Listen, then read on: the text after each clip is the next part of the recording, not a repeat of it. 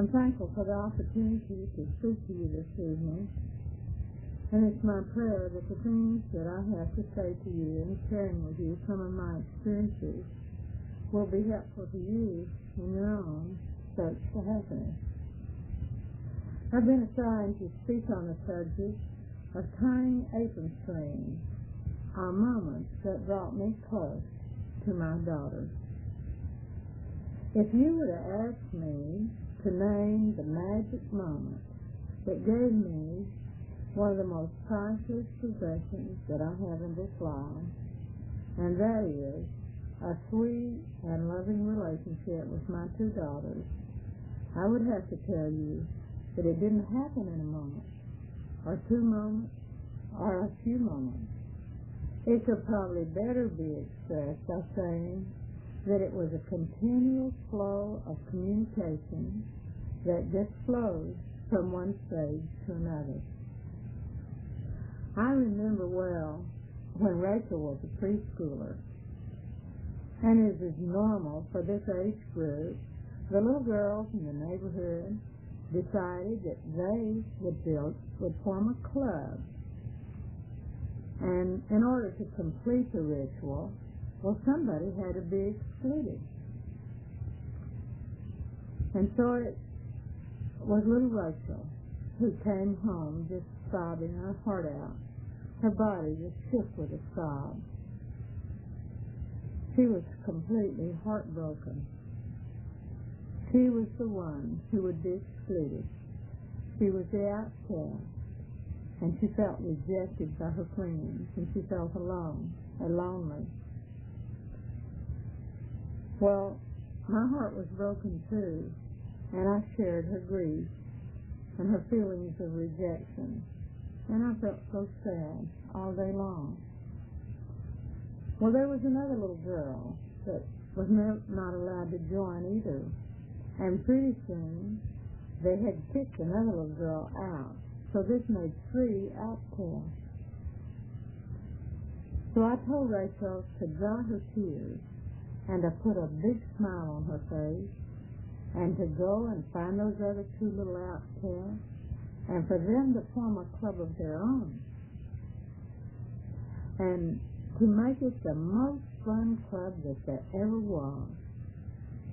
Well, sure enough, the psychology worked perfectly, and pretty soon the members of the original club were bidding for membership in the new club, and all of the heartbreak was over, and all was forgotten and forgiven.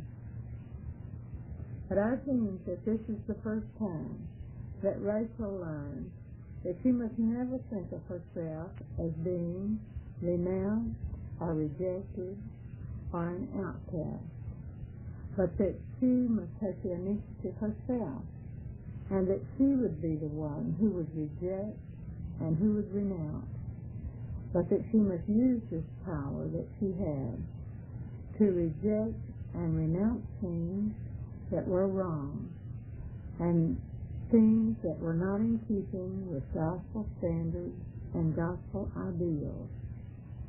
We still talk about the troubles of childhood when peer pressure begins here to pull one away from gospel ideals. All mothers know well the feeling of sending their first little 6-year-old off to school. How confident Sarah was as she insisted on that first day to ride the bus and to register herself. And I can't believe that I didn't know any better than to let her do it. But somehow she made out all right. But I also remember how that from 3:30 to 4 o'clock every day I would sit by the window and watch for the school bus. And I would hope that maybe today it would come a little early. And I can remember how my heart would just leap with joy when I would see my joyous little brood just come tumbling off the school bus and come running into the house. And I remember how much self-control it took for me to wait a little while before I would say casually, "Well, what happened at school today?" Well, my group was a talkative bunch, and they told it all, every day, everything from the first grade through the 12th grade and on to college and up to engagement and marriage. And we still chatter and laugh and joke. Once in a store, Sarah and I were buying some clothes. She was about to go away to college, and we were making remarks about the various clothes that she was trying on and clowning around and laughing and joking. And one of the ladies stuck her head in the dressing room, and she said, "Will you excuse me a minute?" But said, "Are you two mother and daughter?" And we said, "Well, yes, why?" And she says, "Well, you don't know how good it sounds to hear you speak to each other so kindly and courteously. I love to hear you laugh and joke together.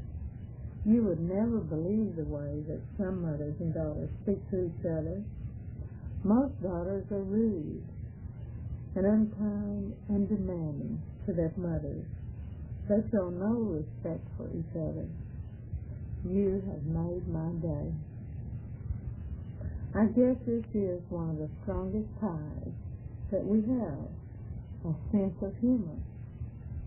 Most everything has a funny side if you can stand far enough away from it to look for it.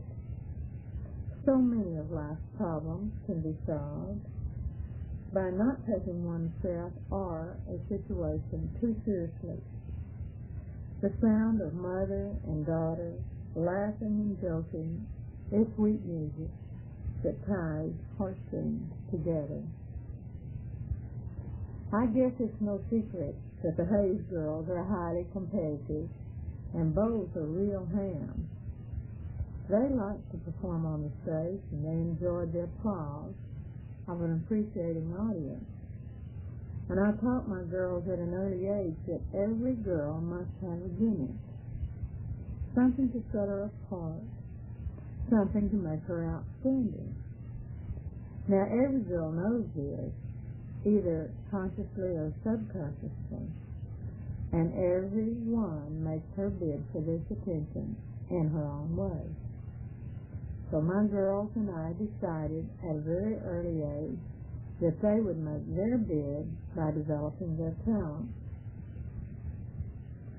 And so it was that each morning at 5:30, from the first grade through the 11th grade, Sarah would crawl out of bed at 5:30 in the morning and half asleep crawl up on the piano bench and begin her practice. And every morning at the same time, I would be at her side, and I would help her count the time and correct her whenever she missed notes. This was her gimmick, and it worked in high school and in college. I guess her greatest moment in her piano achievement was when she represented Vida and played on the stage of the City Auditorium here in Beaumont. She played excerpts from the Warsaw Concerto as she represented Miss Vida, as she was Miss Vida, in the Miss Texas pageant. I believe she remembered well the lesson that I had taught her, that whatever you believe about yourself, the public, your peers, your friends, and yes, even your enemies will believe it too. I firmly believe that the hard work and the long hours that we spent developing her talent brought us close together, and she learned the lesson that anything that is worthwhile does not come easy. And she learned that there is a price to pay to have a gimmick that is honorable and in keeping with the standards of the church. Now, Rachel was blessed with a lovely soprano voice, but no matter what your talent is, it has to be developed by hard work and practice. Now, the development of Rachel's singing voice was just as much a part of my life as the development of Sarah's piano. We would rehearse not only the song, but we rehearsed her entrance and every motion that she made during her performance and her exit. Her finest hours as a singer were when she sang the leads in several operas while she was attending Lamar University. Both of my girls, when they were 18 years old, competed in contests of charm, beauty, and poise. Sarah ran for Miss Vida, and Rachel ran for Miss Merry Christmas at school. Now, both of these contests required that the candidates answer questions. Now, this was a wonderful teaching opportunity for me. We wrote out a list of every possible question that could be asked. We remembered them from past contests that we had witnessed. Well, I would ask the question, and they would give the answer. And each question would be answered with a response that was in keeping with the standards of the church.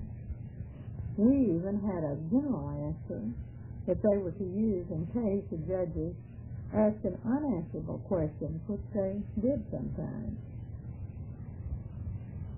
And also, this is important. They were taught and drilled and taught and drilled and taught and drilled that it is always the smiling girl who wins every time. Well, both girls won their contest, and all of us felt like the victory was a joint effort of mothers and daughters and a knowledge of the standards of the church. And over the years, while watching these various competitions for selecting girls with beauty and talent and charm, I can bear you a testimony that a Mormon girl who lives the standards of the church has a definite advantage. There was another stage that brought us a closeness, and that was the dating years. The girls were taught by their mermaid leaders and by their laurel leaders and by me the proper conduct in their association with boys. Each was taught to set high goals for herself and also to think of herself as a very special child of her Heavenly Father. They knew that He had given them instructions about dating and standards of behavior which would make it possible for them to realize and gain their heart's desire, and that was a temple marriage to a returned missionary whom they loved and who loved them and who also loved the Lord. Now, many choice minutes and hours were spent in visiting and counseling with my daughters on nights when they came home from dates. Sometimes it was hard for both mother and daughter, as I would have to counsel a daughter to break off a relationship because the young man could not give them the temple marriage and the happiness and fulfillment in the church that she desired. I have seen one shed tears and be lonesome, and sometimes go dateless for periods of time, rather than compromise her goals. All three of us are grateful for the gospel and for the inspired instructions that we have received from the prophets of the church. He has given us definite counsel so that we might find happiness in this life and throughout all eternity. I am thankful for my lovely daughters and for the happiness and love that we shared as we all worked together to gain their goals.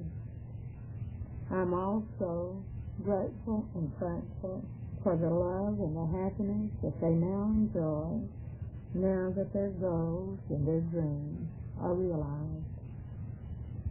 I'm also thankful for the love and the congeniality and the happiness that we still enjoy when we're together. I know our Heavenly Father desires us to have happiness, and in His wisdom, He has told us how to find it. And I bear you this testimony in the name of Jesus Christ. Amen. Well, kids, I guess Dad will tag on a few words to Mother's talk that she is currently giving in Beaumont tonight to a teenage group by invitation of the Beaumont Ward. I think it was a very splendid and sweet talk, and I'm sure you will enjoy it. Well, the news around here is not too outstanding.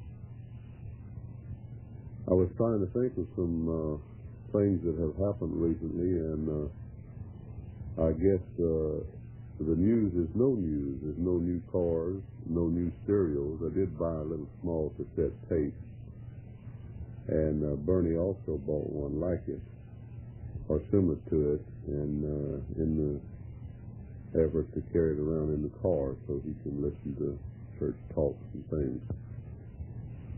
And this is one of the reasons I wanted one, is to have it small so I could put it away in my pocket or in my lunch pail and then listen when I had time on the way to work or during noon hours. The things that I think that are worthwhile to listen to. Well, let's see now. The green patch is doing real good. Uncle Monk planted us a green patch, and it's coming up real good, and I think we'll be eating greens in a few days. They sure look good out there in the grass. I think you know about this. I've been real busy lately. I've been working overtime and had very little time to do the things that I like to do most. And in fact, it seems as if I'm busier than I've ever been, if that be possible. You know, my new calling calls for a lot of man hours that most people don't realize. I do have to take the blessings off of tape, and then to type these, and then to make copies, and then to see that they're mailed. This I have done. I may someday have an opportunity to have others assist me in this matter. But for the time being, I think it's probably easier and best to do it this way. I had a little attack, I would suppose, of kidney stone attacks, which Don and Marshall, Dr. Hayes and Dr. Long, which hit me in the same place in the back of my kidney area, right side. And I had trouble at night when I take a deep breath, it would hurt, and when I'd turn over certain ways, it would hurt, and then when I would walk around, it seemed to subside, and during the day I didn't have very much trouble, but during the night for about 4 or 5 days I had a lot of problems with it. It did hurt, but it did go away, and this I was thankful. I was hopeful that this was a small kidney stone that got lodged in the kidney and didn't get out, and maybe it got out. I didn't see any symptoms of it. As Marshall says, the flank test, I didn't recognize the flank test. Now let's see, another little bit of news is that the church building is going up real good in fine style. And when you go out and see it now that the slab is poured and you have the petitions in, it does look a lot bigger and it looks fabulous. You know, you realize that this is going to be a $500,000 project right in our own backyard, and I'm sure our little grandkids will enjoy the recreational activities and other things that take place in there in the years ahead. Sure is a blessing and an advantage to be able to live close to this great building going up. And the bishop mentioned the other night that we can anticipate that the ward someday will be divided. I'm sure it will. We're growing by leaps and bounds. So, Sister Judy, I believe her name is Judy Kokinis there, and I'm sure you know who I'm talking about. Her husband is in service, and he has been moving around a lot, and they've had to move 11 times in 12 years, or 10 years that they've been married. They have 2 little children, real sweet little children. I talked to her a few minutes about her church experiences, and she gave a nice, sweet tribute to the Hayes family in that she had remembered her first real testimonial contact with the church was when she attended our family hour. You remember, kids, many years ago, and she said that it really impressed her, and she cried all the way home, and thinking in her heart that this is what she really wanted in life, was a family and a home that would have an atmosphere of this that she had just seen, and this has made us humble in hearing this nice complimentary tribute. And another thing we did was to keep Steve and Stan while Sarah and Bernie went to General Conference. And when they got back, we, of course, enjoyed family hour with them and hearing the report on the conference, and this was pleasant and enjoyable. The kids were pretty good. I'd have to put it that way. They were sweet kids, but they were noisy and tussling a lot. As long as they kept it down to a minimum or normal volume, it was very nice to have them around. When they got rowdy and when they got too loud, well, then I would tell them or make mention of it, and I never was harsh with them, but I just hope that they would learn to be a little bit more under control. I have mentioned to Marshall and Rachel and Jill and Don, perhaps that I've collected all these thoughts and quotes for many, many years, and here of late, in the last 6 to 8 months, I've made an intensive effort to compile and abridge and to wisely select those things that are the most vital and most important as it relates to a person's life, particularly because these are the things that have to do with faith or for blessings in one sense. And so for that reason, I've made a collection of thoughts that might apply as the Lord may see fit to inspire out of those thoughts. And I would like to send those along as I have time. I don't have very many ready at the moment.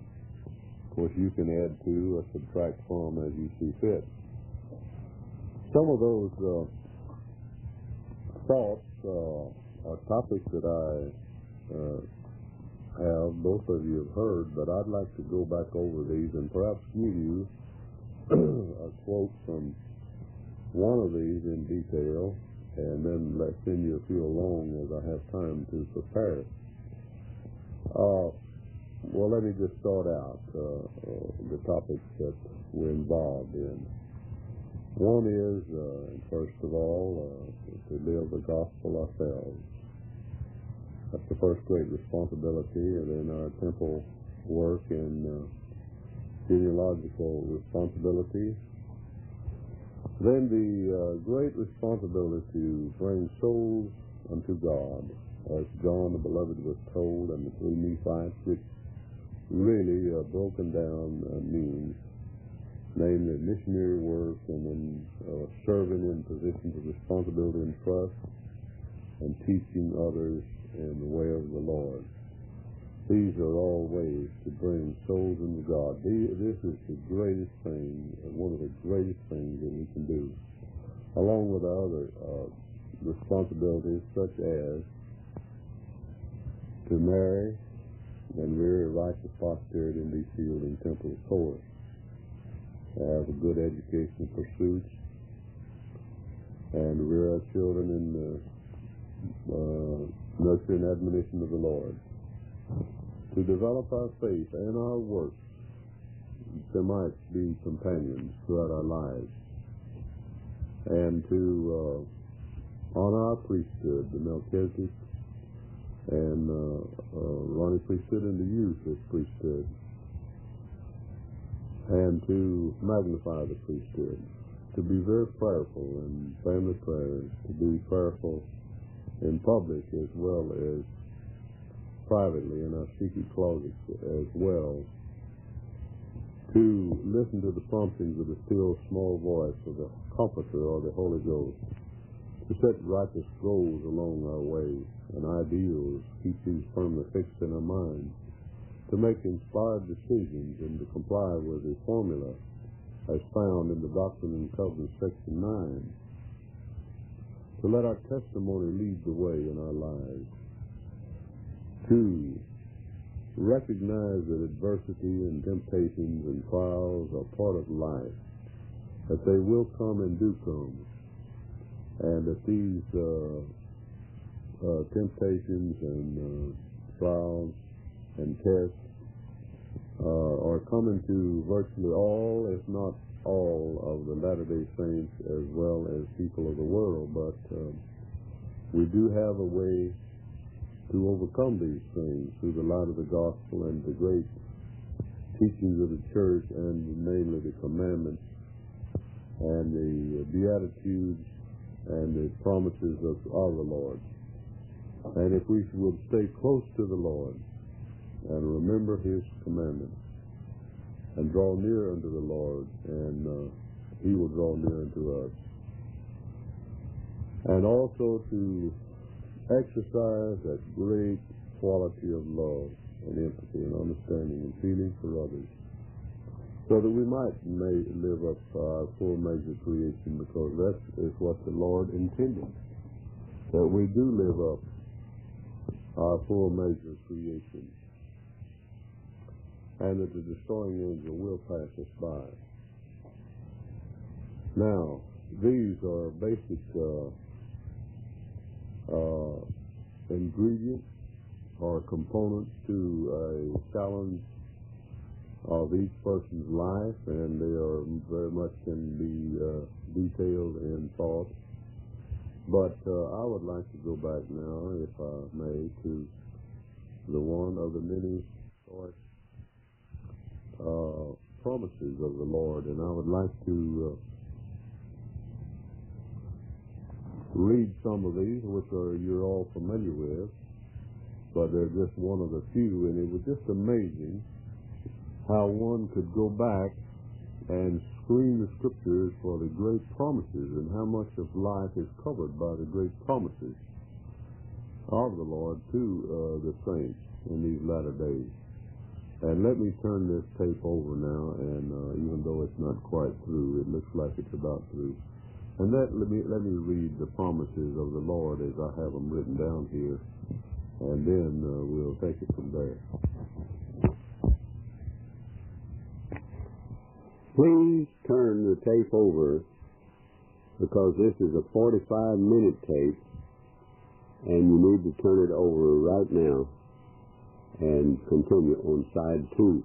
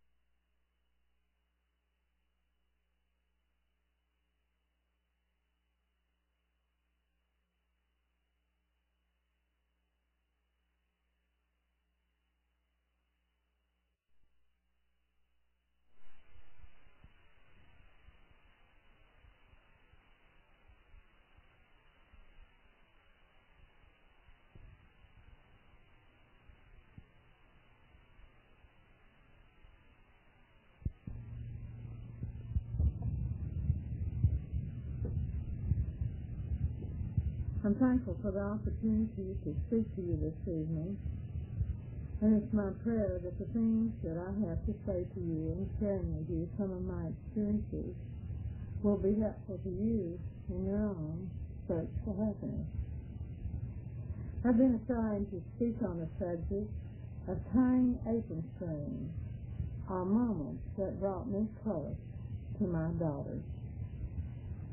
If you were to ask me to name the magic moment that gave me one of the most priceless possessions that I have in this life, and that is a sweet and loving relationship with my two daughters, I would have to tell you that it didn't happen in a moment, or 2 moments, or a few moments. It could probably better be expressed by saying that it was a continuous flow of communication that just flowed from one stage to another. I remember well when Rachel was a preschooler, and it is normal for this age group, the little girls in the neighborhood decided that they would form a club. And in order to complete the ritual, well, somebody had to be excluded. And so it was little Rachel who came home just sobbing her heart out. Her body was shook with a sob. She was completely heartbroken. She was the one who would be excluded. She was the outcast, and she felt rejected by her friends, and she felt alone or lonely. Well, my heart was broken too, and I shared her grief and her feelings of rejection, and I felt so sad all day long.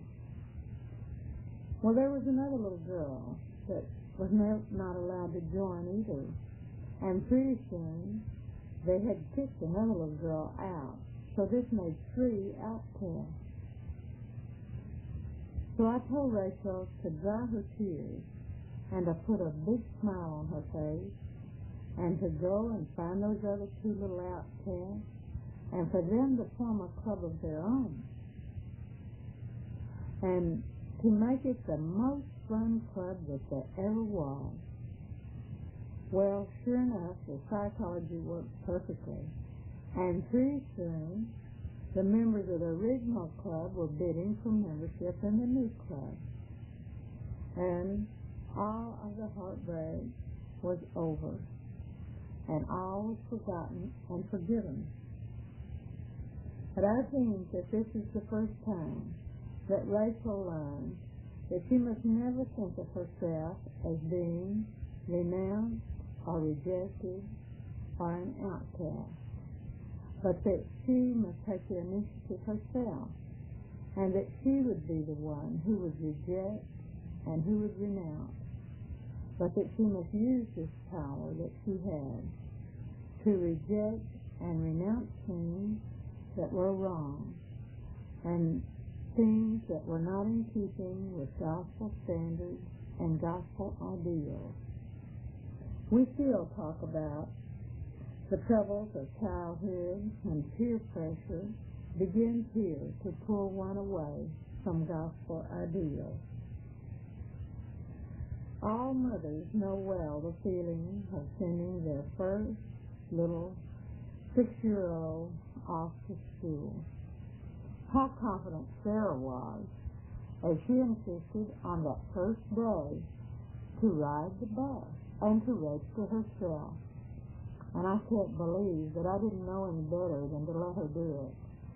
But somehow, she made out all right.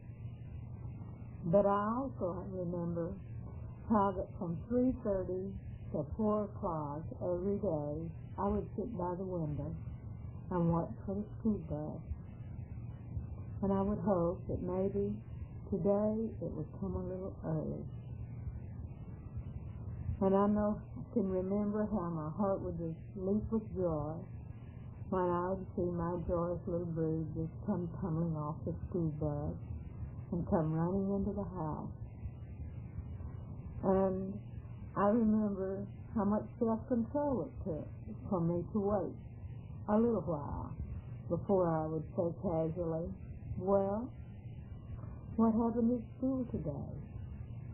Well, my group was a talkative bunch, and they told it all, every day, everything from the first grade through the 12th grade and on to college and up to engagement and marriage. And we still chatter and laugh and joke. Once in a store, Sue and I were buying some clothes. She was about to go away to college, and we were making remarks about the various clothes that she was trying on and clowning around and laughing and joking.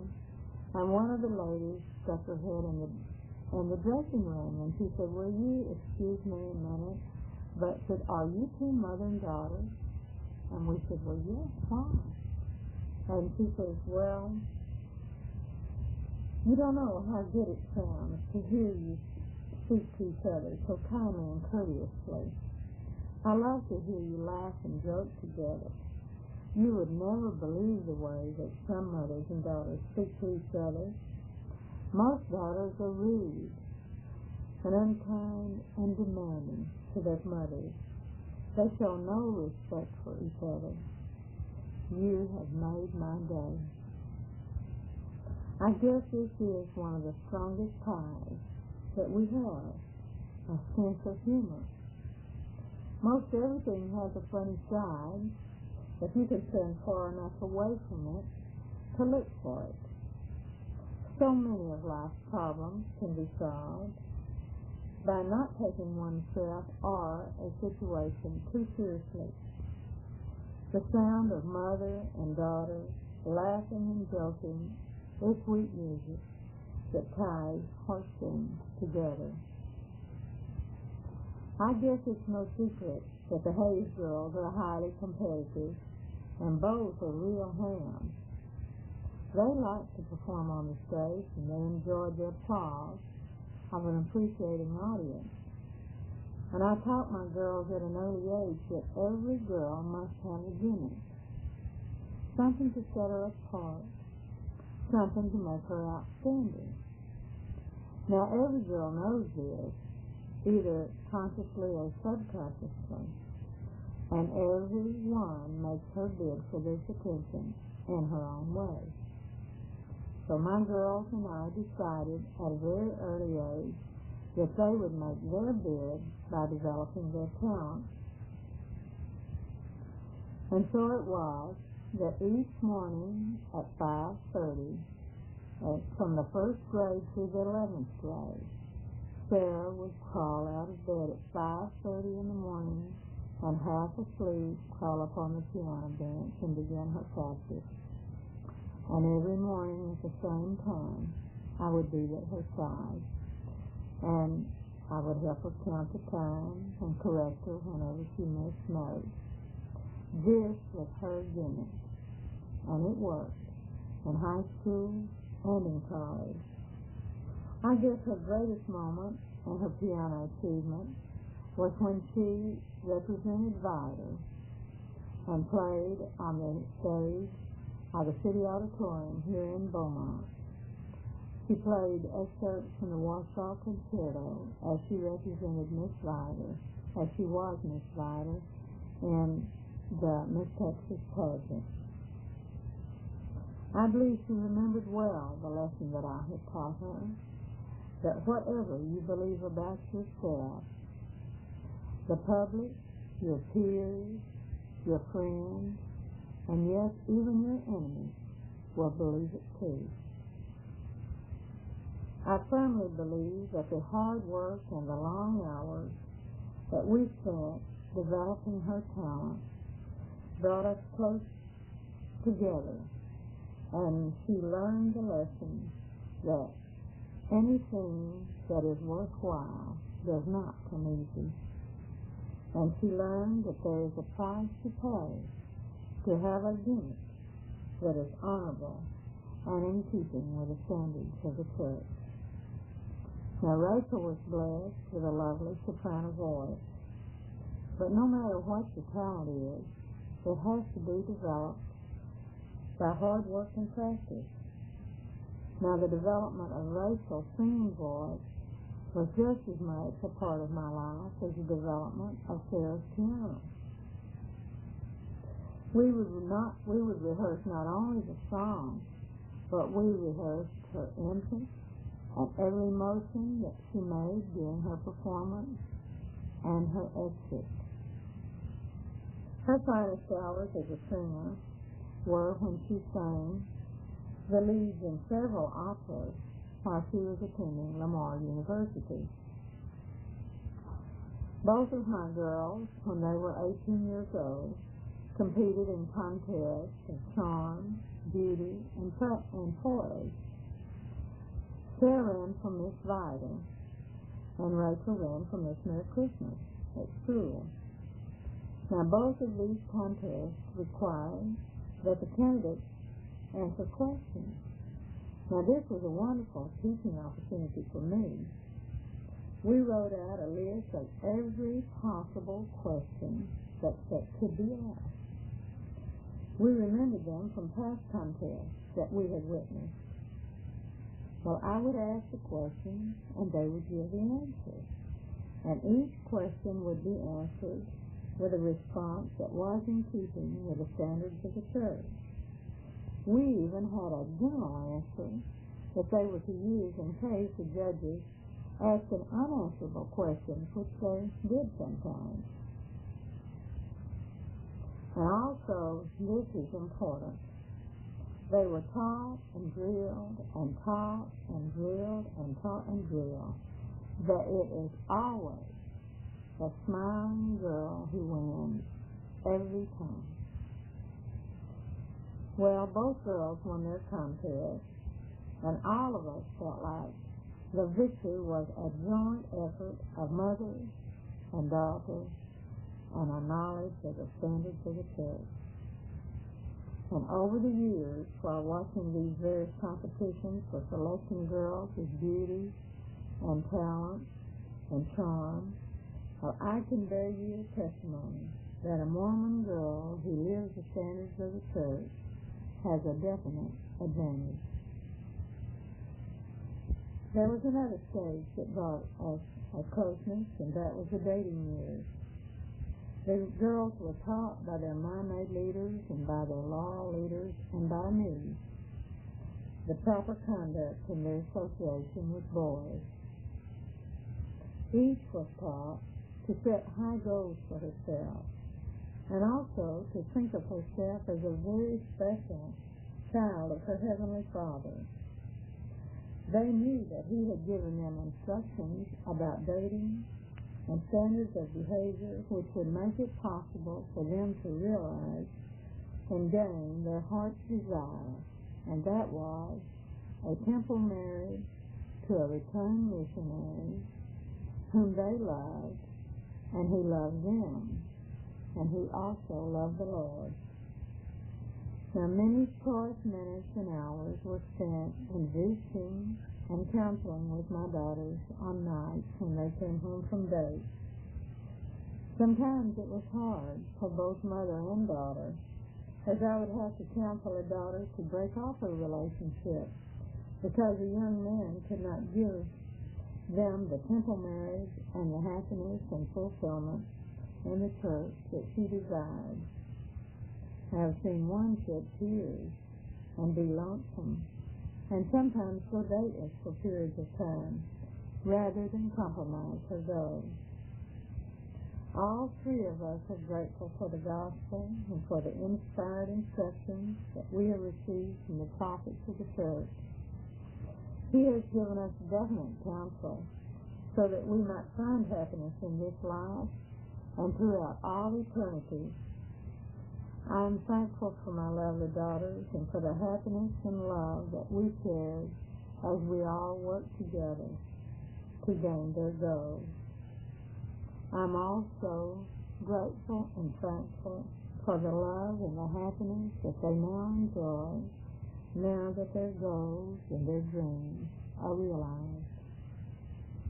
I'm also thankful for the love and the congeniality and the happiness that we still enjoy when we're together. I know our Heavenly Father desires us to have happiness, and in His wisdom, He has told us how to find it. And I bear you this testimony in the name of Jesus Christ. Amen.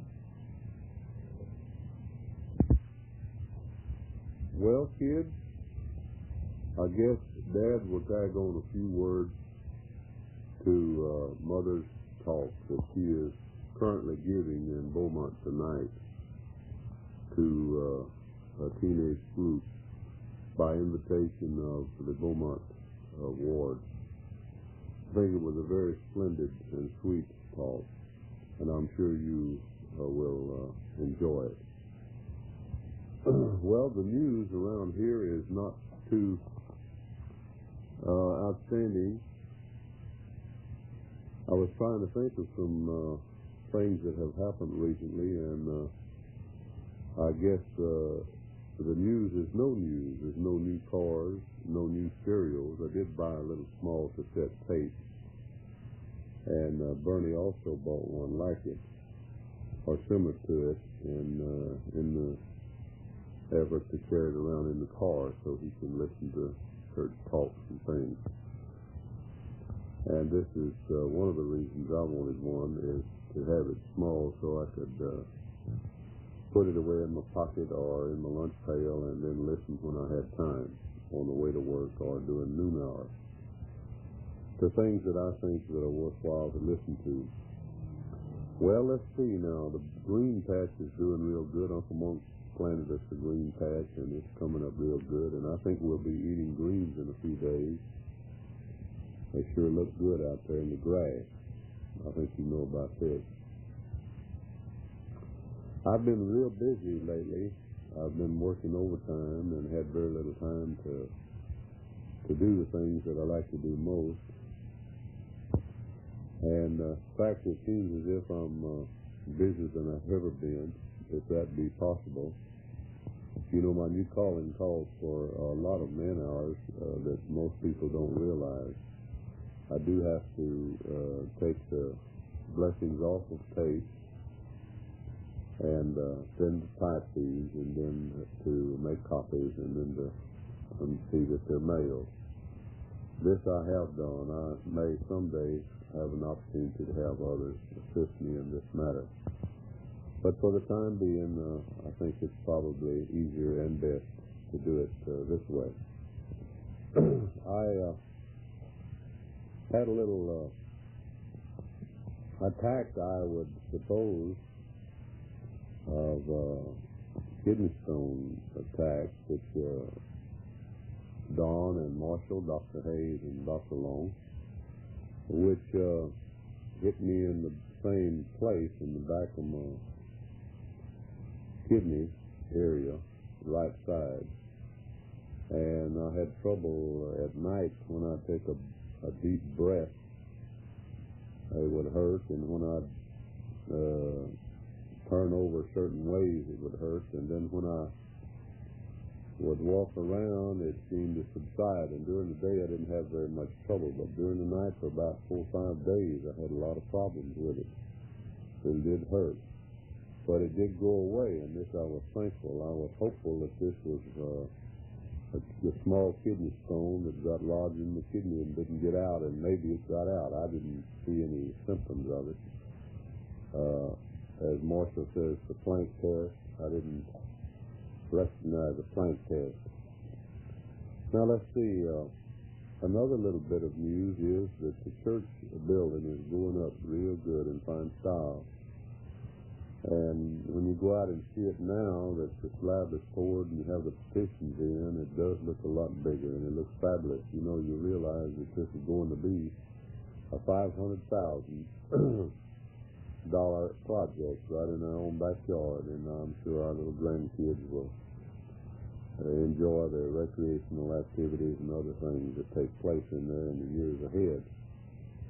Sure is a blessing and an advantage to be able to live close to this great building going up.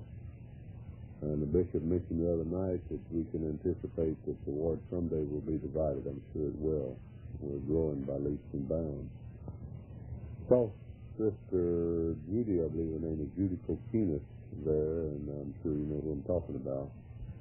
Her husband is in service, and he has been moving around a lot, and they've had to move 11 times in 12 years, or 10 years that they've been married. They have 2 little children, real sweet little children.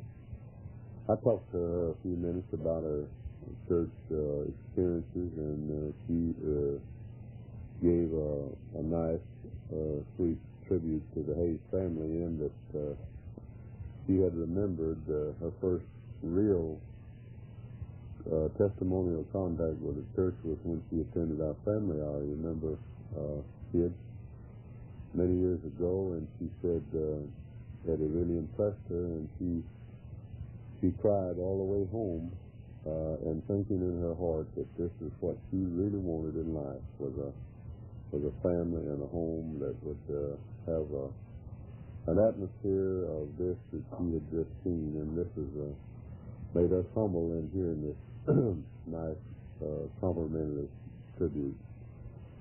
And another thing we did was to keep Steve and Stan while Sarah and Bernie went to General Conference.